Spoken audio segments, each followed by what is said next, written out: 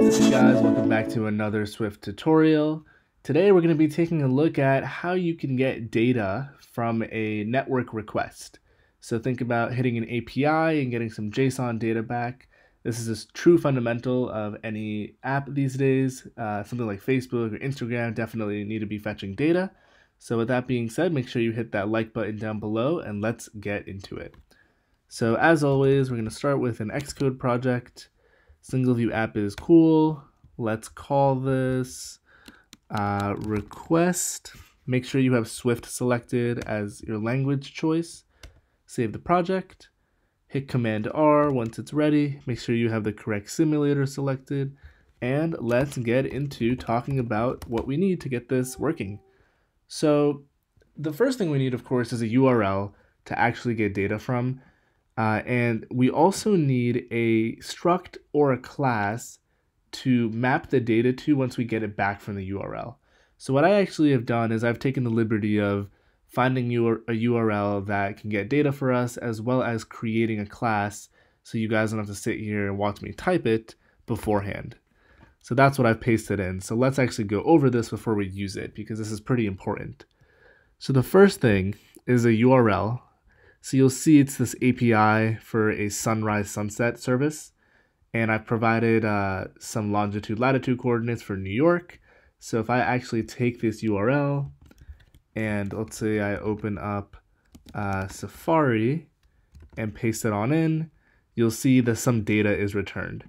Now it's not pretty printed in a formatted way, but we inevitably do get data.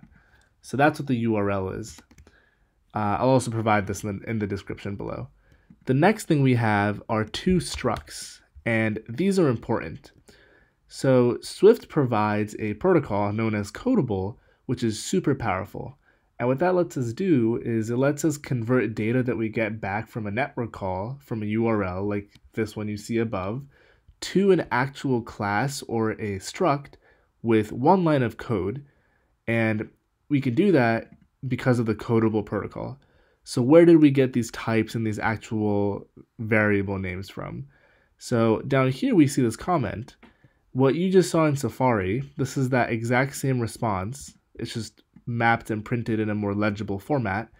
And what we've done is we've created structs with the same property values and keys, rather keys and types.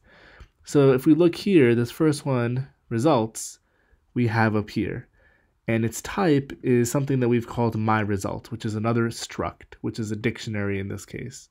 We also have this status, which is a string. If you look here, up here, this is also a string, and then we've done the same thing for this myResult piece, which is all of the values, all of the keys in here, and all of the corresponding types of the value. So this would be a string, string, string, integer, so on and so forth. So let's actually talk about making this network call now with this URL and how to convert the data, aka the bytes that we get back, to a legible object in the language, which would be a struct in this case. So let's take this URL, let's put it in here, and let's create a function. We're going to call it let's call it get data from URL, and it's going to be a string. And what we're going to do for the purposes of this video is once we get some data back, we're going to print out some of the values if we're successfully able to convert that data to this object. Just print it out to our console so we can exemplify that it is in fact working. But we're going to basically call this function up here with the URL and actually make the request in here. So making the request is super simple in Swift. We're going to be utilizing the URL session, and we're going to do data task with URL. We actually need the shared instance of the session, which is why it's not popping up. So now we're going to do data task with URL. Autocomplete decides to cooperate. We want URL with the completion handler. The URL will be a URL object with the URL parameter, which is a string. Don't forget to put an exclamation point here to unwrap this URL object. And this completion handler, we're going to get back data, a response, and an error. In here, we're going to make sure that the data is not nil and that the error is nil. In other words, the request succeeded. So we're going to say guard let data equals data and the error equals nil. Else we're going to print out something went wrong and return. Now that we have data, and hopefully we're all still compiling. Looks like we have an error already. Let's see what we messed up. We have our URL, completion, we need the in keyword. Cool, so now that we have the data, we now need to convert the data, which is bytes, to this object. And that's also known as JSON decoding.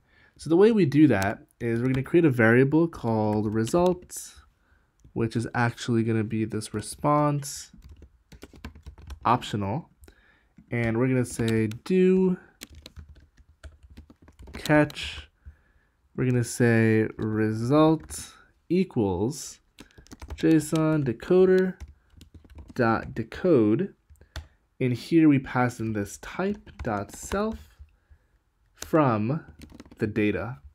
So this line is actually what's making all the magic happen of converting our bytes to this actual object down here that's codable. So we're essentially telling the language to try to map the bytes in here to this object. And we're doing it in a try catch because we in fact do need to try to do it. In other words, it might not be successful. And we're going to catch the error if one occurs. And we're just going to print it out for the sake of this demo. Now down here, we're going to say let JSON equals this result. In other words, if we've gotten this far, we now have our object, which is this type. So let's start printing some stuff out. So let's print out, let's see, JSON dot status. We have a status in here. Let's also print out the JSON results sunrise and sunset.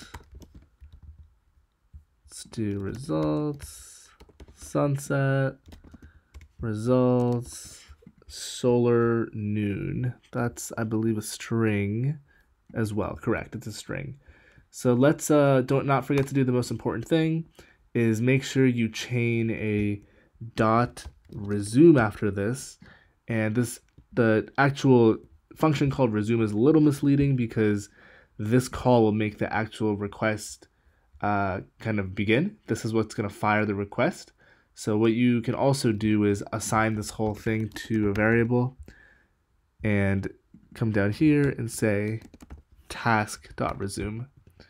So we've created this URL session data task. We make sure that we're getting data back and the error is nil. We convert the data, which is bytes at this point, to the struct, and then we print out some of the values. So let's hit Command R to build and run this app and see what we get in our print statements down here.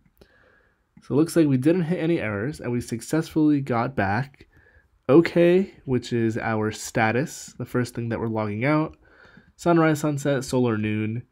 And if you actually come down here, you'll see that this all matches what we've got in our comment because I copy and pasted the result from Safari as we saw earlier. So yeah, that's basically how you get data from a URL via a network call.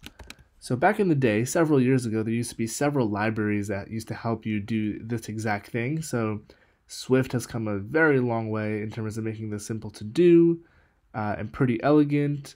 It also makes it super simple to convert the bytes to these actual objects that you can use in your app more easily. So props to Apple and the team behind Swift for this.